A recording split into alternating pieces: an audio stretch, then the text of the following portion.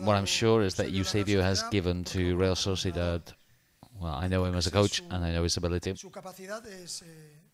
a lot of organization in attack, how to be organized when you have the ball, which is something you don't really notice from coaches, and the ability to look after a group of players. He's a great coach, a great bloke as well. I think Real have made a great signing, and I'm happy it's going well.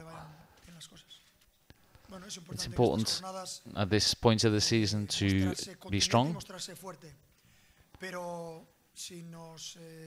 But if we look at previous meetings, it's a really difficult away game for us.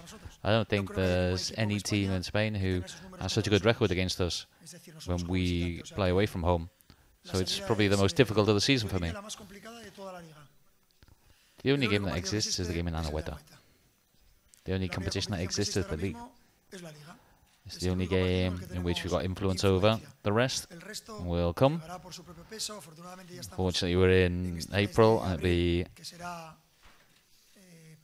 a busy, difficult month because of all the competitions we're in.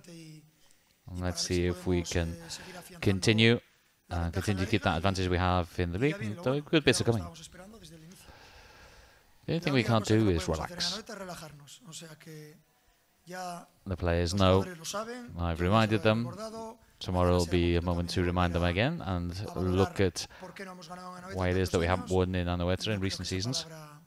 I don't think that word will come out during the game. We have to be competitive, we have to play well, we have to be better than Real Sociedad, have more of the ball, able to get over the pressure. We have to do a lot of things to win.